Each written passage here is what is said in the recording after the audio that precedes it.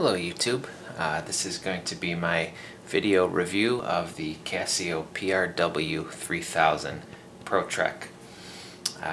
This is my third Pro Trek. I had a PRW-2500 and a PRW-2000 and a PRW-2500. So this is my third installment. So go and check my other ones if you want to see the reviews on the older models. The PRW is pretty much what I would call the predecessor to this one. It's just a little bit bigger, just a little bit different feature set, and it has room for just a little more data here across the top in the dot matrix portion. But anyway, on to this one. So this particular one, you might be wondering, you see that it's got a gray case, kind of a khaki band with orange underneath, and a khaki and orange strap keeper, and it's nylon instead of the usual resin or the real high-end titanium. I thought that was kind of nice when I saw that available from a Singapore seller on eBay. So this is the PRW-3000B-5D. In case you want to find it or something like it, look for it from a Singapore seller. First off, let's look at the strap. Here, I'll take off my trusty AMW 320, also a great Casio classic here. And I'll show you how this looks on my smallish wrist. This is one place where I think Casio does a really good job, as they can make a pretty big watch fit pretty well on a pretty small wrist. So I've got a 6 3/4 inch wrist, and I think it's just about perfect for kind of a tactical digital outdoor watch. It's just about a perfect fit, you know. It covers the top of the wrist, but it doesn't want to rotate around. Even, you know, that's my partway snug setting where I prefer to wear it. If I'm going to be real active and sweaty and stuff like that, then I'll wear it kind of loose. But you'll see, even when it's loose and there's a little room here, it's got room to move. It's got room for my wrist to swell up underneath it a little bit, but it doesn't tend to rotate around. And that's one of the brilliant things about this, and a lot of the Casio watches actually, the G-Shocks and the Pro Treks. The nylon band, I think, maybe breathes a little bit easier than the resin. Although Casio does a good job with their resin, they put ridges on the inside so that it doesn't stick to your skin. There's what the inside looks like. But the trick is these little winglets. I don't know if that's the official term or not, but that's what a lot of us call them on the watch forums. But they have these little resin winglets that are kind of integrated through the strap here. And with that winglet, you can see it fits well. Let me get that out of there. That's kind of distracting. It fits well with it makes the watch have kind of a curved overall shape to it, whereas if it were just this big flat piece here, it would tend to rotate around on a smaller wrist. So if you do have a big wrist, don't be afraid of this. Just plan on taking these, there's two little screws here. You can just take those out and then take off the strap, take out the winglets, put it back together, and then it'll fit a lot better on a big wrist. One thing about the strap, the vinyl keeper, it is a vinyl keeper, not resin or nylon. That just, it feels a little cheap. I don't think it's going to be a durability issue. It doesn't tend to wander around on the wrist, so it's been kind of fine from that standpoint. Put it on my wrist here for a little bit. Just give you kind of an all-around view. So that's what it looks like on a 6 3/4 inch wrist. You'll notice that it has these these little metal rings. I'm going to zoom in for a little bit here. You can see those closer. It has these rings that have been punched into the nylon, and you can see on some of them it's kind of there's a little fuzz, you know, sticking up here and there, and that's because when they punch the rings in here, it kind of cut the nylon threads a little bit.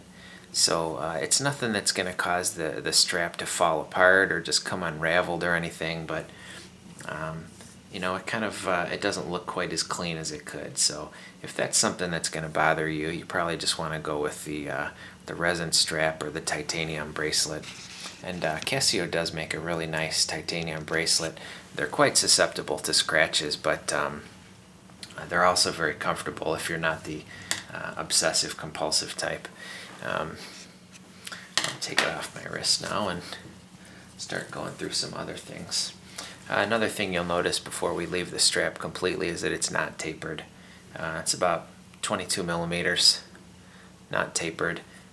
It'll go to fit quite a big size wrist. I'm on my 6 3/4 inch wrist. I'm about here, so you can see each hole looks like another 1/4 inch or so. It'll fit quite a big wrist. My trusty Casio display stand here. While we go through the rest of these features. The bezel, I'll zoom in here towards the top. This is one of my nitpicks on the watch. You can see it's a little scratched up here, just right around that area there. I'll zoom in a little closer. Come on. Yep. There we go. You can see there's you know, it's some of the paint, I guess the bezel is painted, and they painted a different color for each color scheme. But this is something, I picked these scratches up when I was hiking one day, and I can't even remember hitting it on something. If I did hit it on something, it was something very light, and it was probably under my sleeve at the time. So the fact that that paint scratched off so easily is a little bit of a disappointment. Now, it is an outdoor watch, so it's not a big deal. It's not something I keep to be pretty or anything, you know, not like a real collector's piece or anything like that, but just something worth pointing out, because I know we collectors can be a bit obsessive compulsive. One thing I like about this watch quite a lot is the display. You know, 90% of the time, at least for most of us, we're just going to use it for telling the time and date, right? And let's just be honest with ourselves. We're not adventuring all the time. So that being the case, it's nice that they dedicate this big part of the display and have nice big dark LCD digits. Just nice and clear, you know. That's one thing I like. And then another thing I like is that the date here is kind of adaptable. By pushing the adjust button here on the upper left, you can have day date, or you can have month date, or you can have the barometric trend plot of the last several hours. So that's nice. I like it on day date. And you have seconds ticking away down here. Up here, let's see if I can get an angle where there's not too much glare. Looks like no, unless I hold it up with my hand. But you see this little triangle here? If you see that, that means that it's synced with the atomic clock the night before. So you know that you're within you know, less than half a second of true atomic time if you see that triangle. And I found that it's not picky either. They say you're supposed to keep it in a window on the side of your home that faces where the nearest atomic time transmitter is, but it's not that picky. I live in Chicago. The nearest transmitter is in Boulder, Colorado, and I've got it facing. I've got it kind of near an east-facing window, but it still manages to get the signal either through a north-facing window or through the walls. So it's not that picky. Then down here you can see a little PS. Let's zoom in a little bit.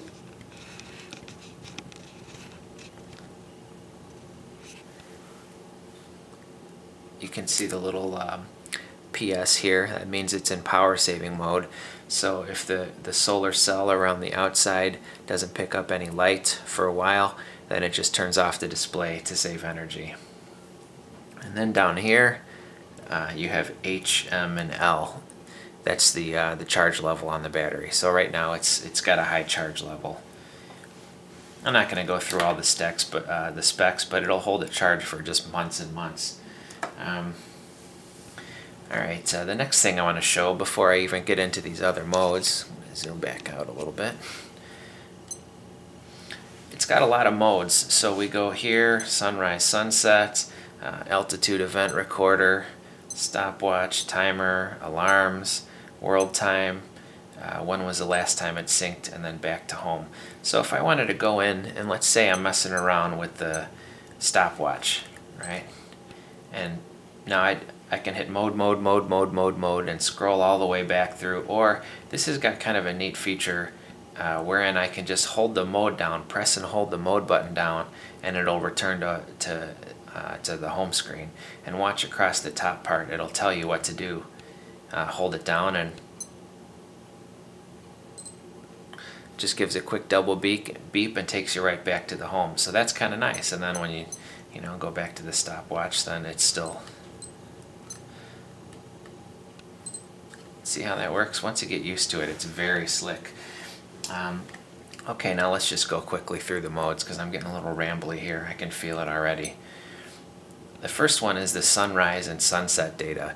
Now this is the main reason I picked it over something like a PRW-3000 or something. I just like having that. I don't, I live in Chicago. I don't have any use for a tide graph. So this model has the sunrise sunset time instead. So here, for example, on the top it says that on January 5th, sunrise will be 7:20 in the morning and sunset will be 4:34 in the afternoon.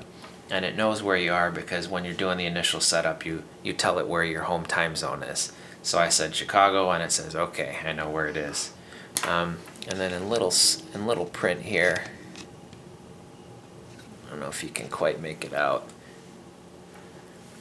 It says sunrise and then points up, and then sunset and then points down. So in case you don't remember that. And a neat thing about it is if you're planning, like for a hunting trip, let's say I'm going to go hunting in a couple of days. I don't want to know what the sunrise and sunset is today, but I want to know, let's say on the 10th. So this button down here goes forward, this button here goes backward. Some people think it should be up to go forward, down to go backward, but I think about it as clockwise to go forward and counterclockwise to go backward. So just push this. Here's the data for the 6th, 7th, 8, 9, 10. So on the 10th it's going to be 4:39 p.m. the sun sets, and then 7:19 a.m. So that's kind of a neat feature, I think, especially if you're really going to be hiking or hunting or fishing or anything like that.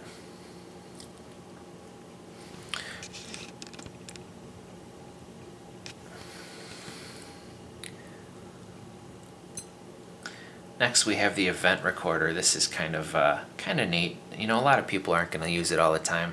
Again, I live in the Chicago suburbs. I'm not doing a lot of elevation. It's pretty much flat here. But when I do go somewhere that I think is noteworthy, I can just, I think it's this lower right button. If I just push and hold that for a second, it'll record the time, the date, and the altitude. Oh, no, that's to set the altitude. I don't remember which. Oh, it's scrolling through the data now. Gosh, which button is it to? No, that's some of the other, and that goes backwards, so it must be this one. Okay. Oh, that just cleared it.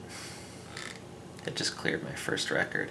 All right, well, I have to admit, I don't remember how to make a date.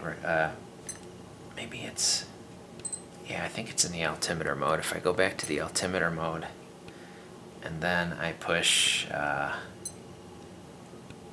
that goes into barometer. All right, well, I'll have to look that up later. But anyway, when you're in this mode, this shows you the data for these events that you can record. So, for instance, on August 9th at 7:36 p.m. I was at an altitude of 1,275 feet. Number 4, on that same day I was at 1,340 feet at 7:38, etc. I'll have to look up, or you can look up in the manual, and if you really are curious how to record that. And we have the usual stopwatch. This is nice. It has the hours on the dot matrix display on the top, and then minutes, seconds, tenths of seconds in the main display, and then your time of day in the bottom. I really like this because sometimes you're out walking or running, or you're on a car trip or whatever you're doing. You want that stopwatch to keep going, but you don't want to have to go back to the home screen to see what the time is. And that's one of the things that's brilliant about this. And I think this is on most of the ProTrek watches and a lot of the G-Shocks, and on that twin sensor that I like, the SGW-100. So you can leave it in stopwatch mode, still know what time of day it is. Really nice. And it's not like a mechanical chronograph where you have hands that are in the way. And then we got the usual Casio chronograph. So on the bottom here, this will start and stop. If you hit this while it's running, it'll split so that you can write down the time. Hit it again, it starts going again. Stop, reset. So a pretty basic stopwatch. And then we got the countdown timer. This is one of my favorite features. I won't even buy a digital watch without this anymore. I use this, for instance, 4 minutes is for timing how much I like to steep my, my black tea. So I start that counting down. Again, I still have the time of day here on the bottom. So then we have the alarm mode. You can see it said alarm 1, alarm 2, alarm 3, alarm 4, alarm 5, and then it goes on or off. So you get to the alarm that you want, and then you push this center button here to turn it on or off. And then this is the snooze alarm. So you have 4 alarms and then the snooze. This one will just keep going. You know, it'll go off every 5 minutes or something, or it might be 9 or 10 minutes until you manually go into the alarm mode and cancel it. You can't just hit a button and turn it off like in every other alarm. So if you have this on your nightstand next to you and you're trying to wake up, the darn thing is relentless. It'll go off every 5 minutes for like an hour. Just don't wear it on your wrist, you know, leave it on the table next to you. That works better. And then we have the hourly time signal, and you can set how many minutes past the hour when it chimes. I like it to go off on the hour. Remind myself to get up and stretch it in my desk job every hour. And then we got the world time mode. This button makes it go east. So we got Hong Kong, Beijing, Taipei. I don't know what that is. Is that in Australia? Oh no, Seoul, Tokyo, Adelaide, Guam. Is that Guam? Yeah, I think so. Etc. And then this button will take you back west. And you can hold it down and it'll blast through them pretty fast.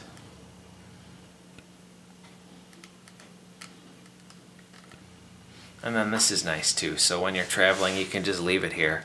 You know, for instance, I'm in Hong Kong. I want to know what the time is in Hong Kong first and foremost, right? But then I can just look here at the bottom and I can say, oh, yeah, at home it's 9:58 p.m. in Hong Kong. It's 11:58 a.m. This is kind of like your GMT mode, if you will. And last but not least, it tells you when it received the atomic signal. So for instance, January 5th, that was this morning at just after midnight, and it received the atomic signal and synchronized. So there you have it. Let's see, the strap. If you wanted to, you could, I'm going to zoom out a little bit here now. You could take this strap off if you decided later that you wanted to get a titanium bracelet. First of all, good luck finding one. But you can probably order it from Casio if you're willing to pay out the nose for it, or you can get a resin strap. Maybe might be able to find those on eBay or the Casio supplier. But what it comes down to, all you have to do is take out these 2 screws here, and then that'll let the strap and the winglet just pull out, and then it'll be easy to replace the strap.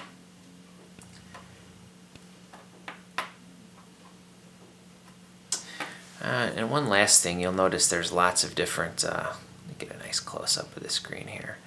There's lots of different shades of the screen. So for example, this one's got the orange trim with the winglet and the orange underneath, and it matches with the khaki. You've got orange stitching here. So what they do is they put like a slightly orange tinted filter over the LCD. You'll see them that the blue ones have a bluish tinted filter, the yellow ones have a yellowish tinted filter, etc. So that's something that you could change if you were willing to take the risk to take it apart. So I've showed you all the great things about this watch. It's my favorite digital watch by a mile. I paid, I think, about $210 or something in the middle of 2014 for this watch. And I paid a premium. I paid about an extra 20 or 25 bucks to get this color scheme. At the time, only the gray resin and the blue resin were available through Amazon in the US, so I was happy to pay a little bit more. But anyway, if I were to nitpick the things that I don't like about it, the bezel is pretty sensitive to scratches. They have some higher end models, like some Japan domestic market models, where this is a steel bezel instead of aluminum, but it's not really the material that's in question here, it's the finish, right? So I'm not sure if that's going to help or not. It does still have a mineral crystal. Again, you can get that Japan domestic market model that has a sapphire crystal. But one thing that's worth noting, and if I zoom in here and I show you this at the right angle, you can see that bezel stands well proud of the crystal, right? So I found that when I scratch a mineral crystal, what happens is that I've got it on my wrist here, and I'm swinging my wrist around, and then I'll just hit something kind of at an angle from off on the side. So they found out from the G-Shocks and everything that if you just have the bezel raised up from the crystal, that'll protect the crystal from like 90% of all the scratches that you would get anyway. So even though it's just a mineral crystal and not a fancy sapphire crystal, I have found that it is not susceptible to scratches. The bezel will take a beating maybe if you're treating the watch rough, but just consider that bezel sacrificial, and you'll probably be happier for it in the end. And then if I were to nitpick one other thing, I guess maybe the fact that when they punched these rings into the strap, it cut some of the nylon threads here. And this is just aesthetic. This is not a functional weakness at all.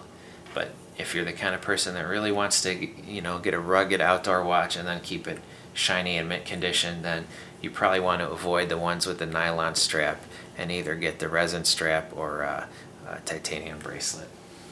But again, just to strap it back on here and give you a glamour shot, and again on my 6 3/4 inch circumference wrist.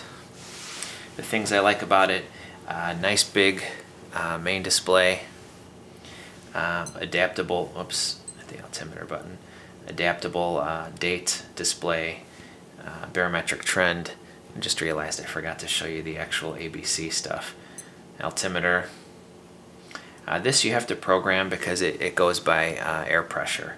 So if you know your altitude, the watch knows the air pressure. You kind of synchronize them, then it can equate the two for a while. But as the weather changes, that changes too. So when you're going to be depending on that altitude measurement, you have to remember to calibrate it to some altitude sign of the mountain that you're on. So from the home screen, I just hit the Alti button here, and that took me into that screen. If I hit mode, it'll go back to the home screen. If I want the barometric trend, the barometric reading, it'll show me that in numerical. I've got it to show inches of mercury. You can also have it show millimeters of, is it kilopascals? I think that's what it is. And then this is the temperature here. And you'll see a lot of people comment that temperature oh, that temperature is useless because you can't take the air temperature when it's off your wrist. And that's true. It would be more useful if it could take a temperature, you know, an ambient air temperature while it was on your wrist. But what it does is it uses the stainless steel back as a way to normalize the temperature so that it doesn't change too quickly and give you inaccurate readings. So that's only really useful after it's been off your wrist for about 20 minutes. You can use it to measure temperatures at different places in your house, or if you're outside, you're going to be stationary for a little while, you can take it off and measure the ambient temperature. You've got your, you know, the barometric trend plot. We can see the air pressure went up, you know, for a day or so, and then it came down. Now it's dropped way down. Sure enough, it's snowing like crazy now. And then I can go right to one of these other ABC features, or I can go back. So here we'll go to compass, and let's see. I've kind of got this at an angle so that you can see it in the camera, but there's a triple dot pointer here, and then these other markings on the compass that also kind of rotate around with it. If you go and look at my review of the PRW-3000, you'll see it had a dual layer LCD, so it kind of projected the north needles above, on top of all this other stuff, but it actually made it a little less clear, a little less easy to see. And I think they did it as a cost-saving thing too. This one is a lot less bulky than the old PRW-3000, and it has the latest generation sensor too. So back to home. So I guess I really like the return to home. I like the timer. I like that the time of day is visible in most modes. Everything is really intuitive to use if you're used to Casios, and the 6-button interface is great. I forgot to mention this button here is the light. So you got compass, barometer, altimeter, light, mode, and adjust. The 6-button interface makes it very easy to program. So stand by for just a second here. I'll zoom out a little bit, and I'll go turn out the light and give you a backlight shot.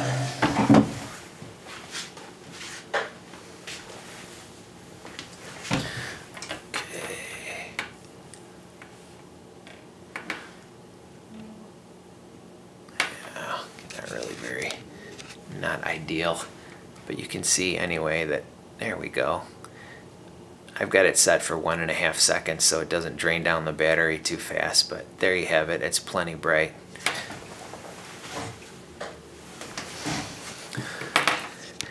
So there you have it, guys. Casio PRW-3000, and this is the 3000B-5D variant, in case you want to find this exact one. So thanks for watching. Leave your comments. Check out some of my other watch videos if you want to.